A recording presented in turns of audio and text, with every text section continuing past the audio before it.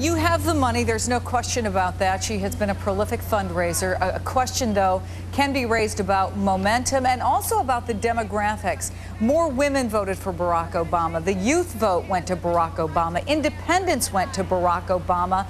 Do you need to adjust your message? Well, I don't think it's so much a question of message, but it's certainly a question of better communication. And again, I've spent a lot of time looking at women. We did very well with women over 50 who had been our principal target in Iowa. As we understood previous caucus goers, that was a great part of who was going to turn out to caucus. And if you look at the results, we did well. But a whole lot more young people, including young women, came out. Now, that's good news for the Democratic Party. That's going to be good news when we get to November 2008. But I think we also have to know that people aren't going to vote for you if you don't talk with them. And we've probably got to do a much better job of talking with and reaching out to those younger women.